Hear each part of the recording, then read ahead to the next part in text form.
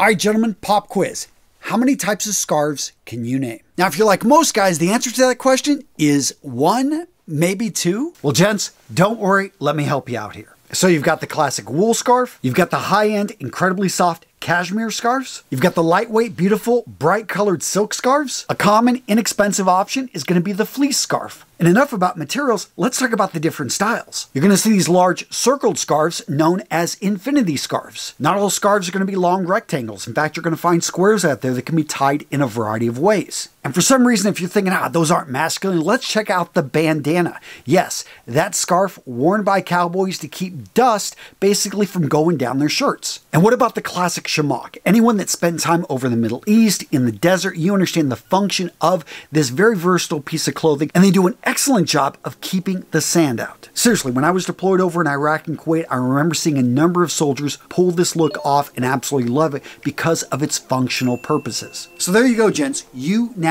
know your options, and that's one of the biggest mistakes that most men make when it comes to scarves, is they don't even know that they've got options. They don't understand this accessory or how to wear it. And that, gentlemen, is the subject of today's video. All right, Jen, so now you know you've got options. But the second mistake guys make is they think scarves are for women. They see all the different styles, all the different colors. They're like, that's too much for me. Gents, if you think only women should be styling scarves, you don't know your history. Let's go back 2,300 years. Yeah, I'm talking to ancient China. To be specific, we're looking at the 3rd century BCE and the terracotta soldiers. Now, in case you're not familiar with these guys, these are large, lifelike statues that were buried with the first emperor of unified China, Qin Shi Huang. Now, what's amazing about the terracotta soldiers, besides the total number and just the detail and the work that went into them, is how they preserve the look in the uniform of the soldiers of that era. And guess what they're wearing? Scarves. For function, not only protection, but identification. The scarves and simply, where they wore them, the colors, this was to identify rank and what units you were a part of. And if you need another manly example, let's look at early aviators, especially during World War I. What were they rocking?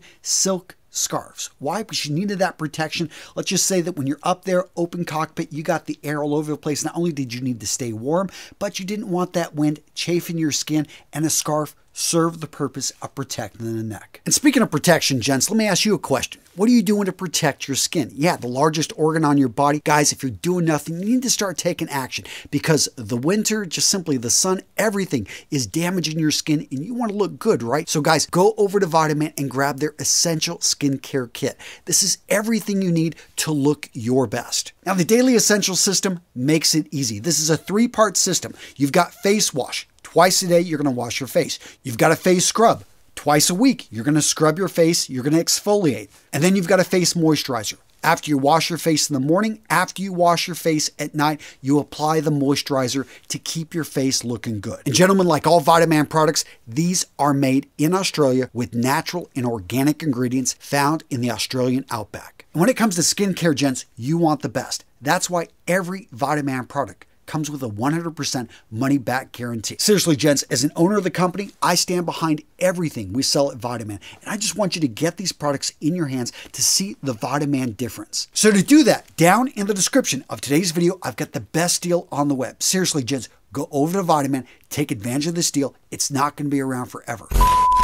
So the next mistake a lot of guys make when it comes to wearing a scarf is they don't know how to tie a scarf properly. Now, really quick, let me give you 3 simple but masculine tie knots. So first up, we've got the 4-in-hand. This is a great choice for longer scarves. Now, this knot is going to protect the neck from the cold, and it's the perfect option when it is freezing outside. So to start with, fold the scarf in half, both length and width-wise, and then drape it over your neck. After that, take one of the loose ends and pull it through the loop formed by the folded end. Twist the loop, then pull the other end through the loop. After that, just adjust the knot until it looks how you want it to. All right, now if that one's too complicated, let's really simplify this with the classic Parisian knot. Now, the Parisian knot is a very classic looking scarf knot, and for some reason, a lot of guys don't even know about it. I like it because it provides good warmth to the neck, and it's perfect, again, for a little bit longer of a scarf. So you want to start by folding the scarf in half, You want to drape it over the neck and then bring the loose ends through the hole formed by the folded end. After this, you just tighten the scarf around the neck, not too tight, and adjust as you want it, and boom, here you go. And if that looks a little bit too over the top for you, you want something that just is not only easy to tie, but simple looking, the twice around. The twice around is a great choice for freezing weather. Next to the four-in-hand, it's one of the warmest methods out there to wear a scarf, but it's very simple to tie. Again, it works best if you're using a longer scarf. Start off by draping the scarf over your neck. Make one end much longer than the other. Now take the long end and wrap it around your neck. Then repeat again and bring it around your neck a second time.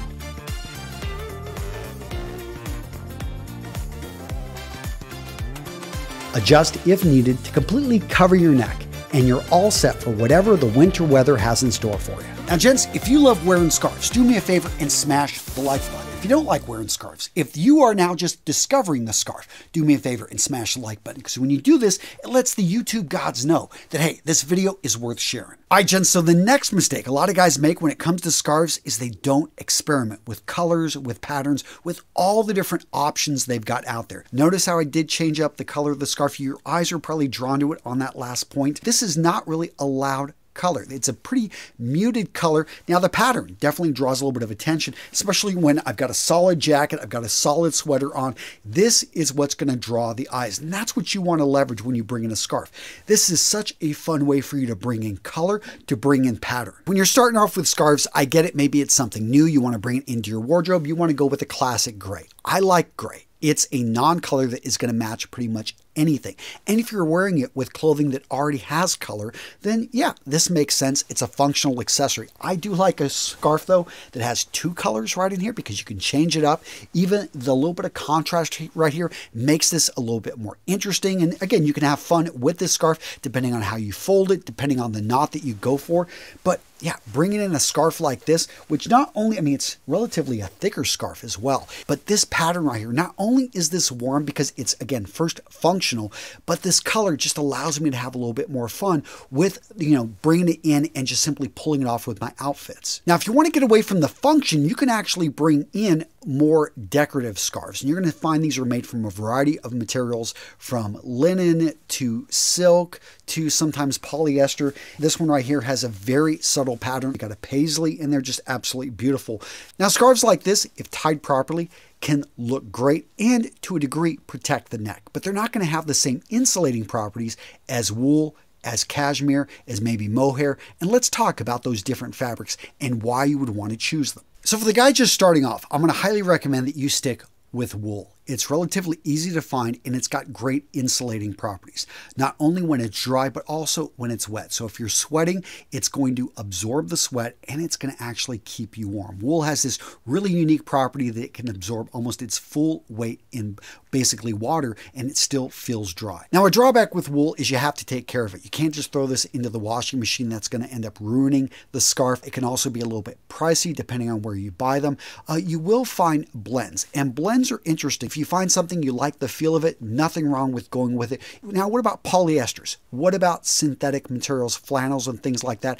I think that they are fine, especially if you are a man on a budget. Now, long term, and usually the styling of them isn't going to be as nice unless you go with a solid color.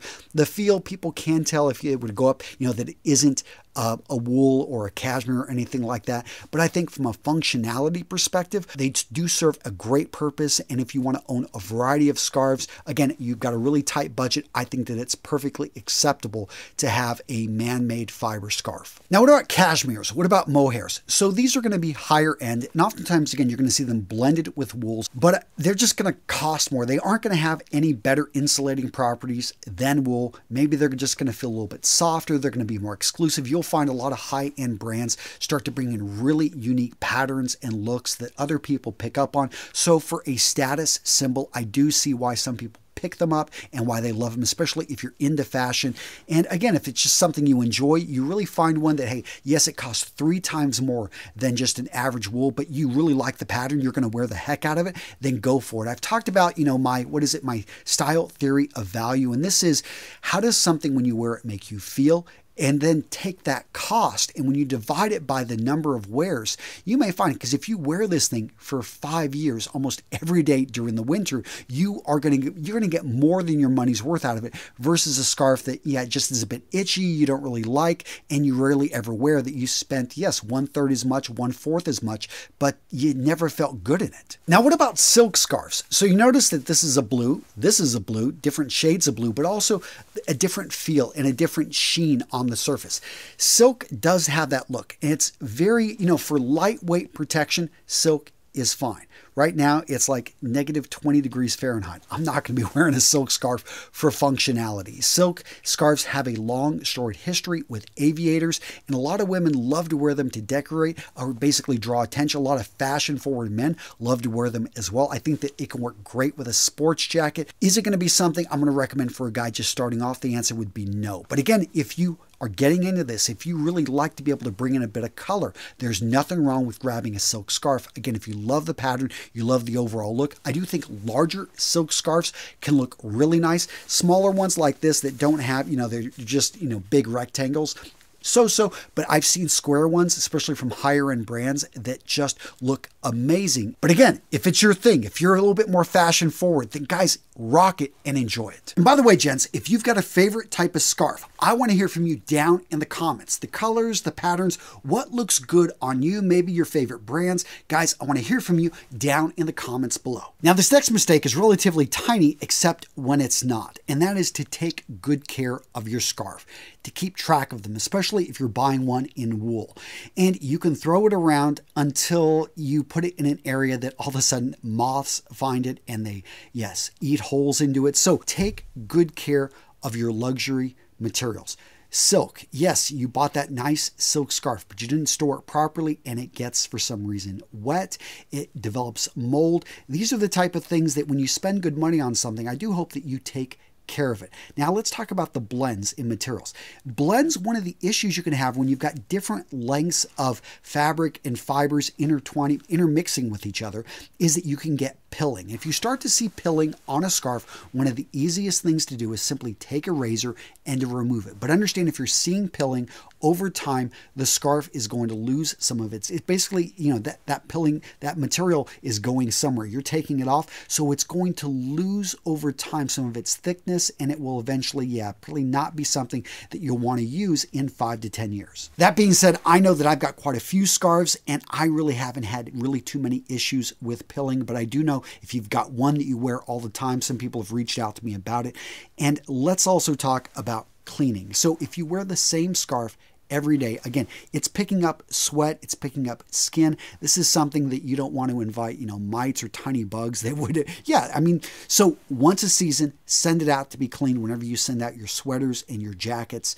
But if you don't wear them very often, I think you can go years between cleaning them, or do it yourself. Now, really quick, what's some practical advice to start wearing a scarf, especially one that maybe brings in patterns and colors? And the answer is, wear it to and from work. A lot of people, they reserve these fancy scarves when they're going out, to meet with friends, they're going on a date, maybe they're going out with their woman. They want to look good, and so, but they feel a little bit like an imposter. Here's the thing, because you haven't practiced wearing it. Just simply make it a part of your outfit. Put it with your jackets. Put the scarf right in there. I always tuck it into the arms of my jacket, so I've got different scarves I can wear. I just wear them to and from work for nobody but myself. And when you practice wearing the scarf, you get used to the scarf being on your neck, being around you. You just start to actually feel and love it. You start to pick up maybe your favorite fragrances. You start to smell them in there. But here's the thing, is you forget about it. And when you forget about it, it becomes just part of you, an extension of your style. And all of a sudden you're throwing it and you're not even thinking about it till someone says, you know what, like, he is always looking good. I love his choice of scarves. I wish my husband, I wish my boyfriend, I wish other people would start to just look. I mean, you just start putting it together. And you also have fun with different jackets, different outfits. It becomes an accessory that maybe before you never paid any attention to, all of a sudden you start noticing other guys pulling off looking great in scarves. You give them compliments. And by the way, that's the secret to getting compliments is you give them. And yeah, you just start to notice the world of scarves and all the options, all the colors it brings to your outfits. So what to watch next? How about stop wearing these 7 items because they're making you look old. I put this video out a while back, but it is still relevant, especially if you're in your late 20s, 30s, 40s. Come on, you don't want to look like you're 150 years old. Go check it out, guys. Stop wearing this stuff because it is doing you no favors.